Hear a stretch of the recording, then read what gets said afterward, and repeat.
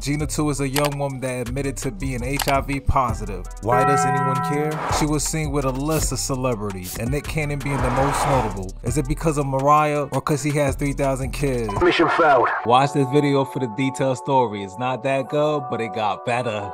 Let's get the updates out the way though. How has your eye been progressing since the whole gas bubble thing? Ugh. I actually just had to leave my eye doctor. Why, you may ask? Well, don't mind if I do.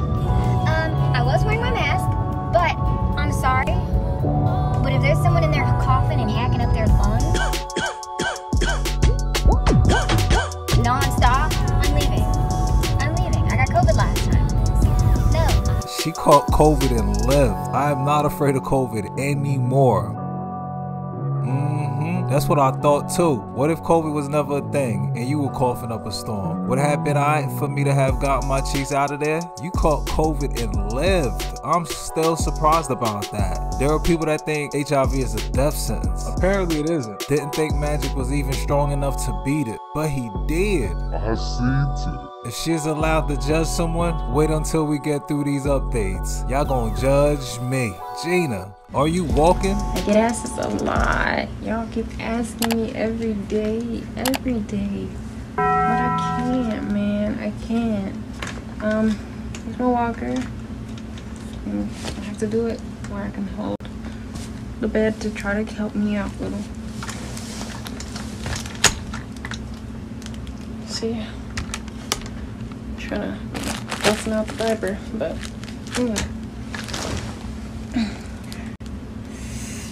no.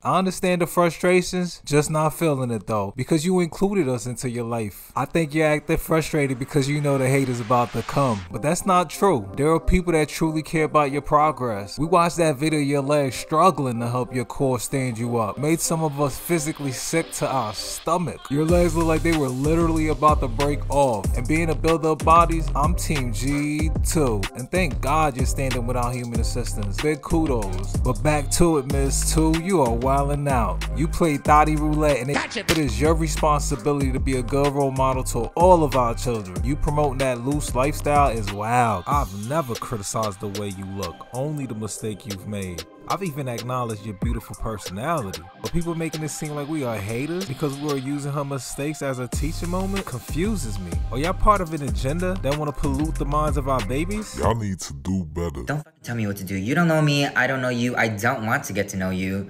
So please, unless you pay my bills, pay my telephone bills, do you pay my automobiles? I don't think you do. So don't fucking tell me what to do, bitch.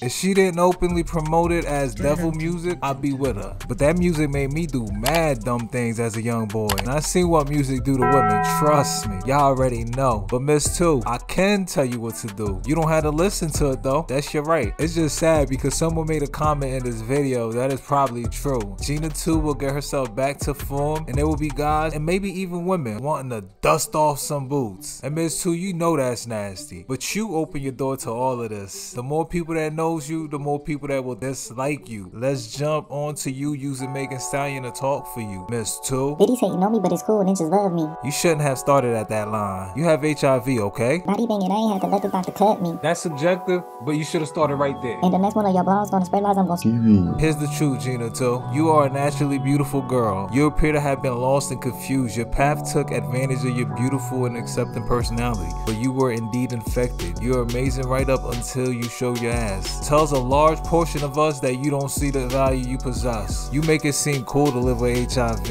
and it should be promoted that living with HIV isn't a death sentence, but you need to equally promote the dangers of that lifestyle. Took my eye patch off so you can see me clearly when I say this. Do not message me telling me what I can and cannot post, what I should and should not share on my platforms about my life. This is my journey. I'm not telling you what to do, and I'm not telling you to live like me. If you do not like it, you can go away. Have a blessed day.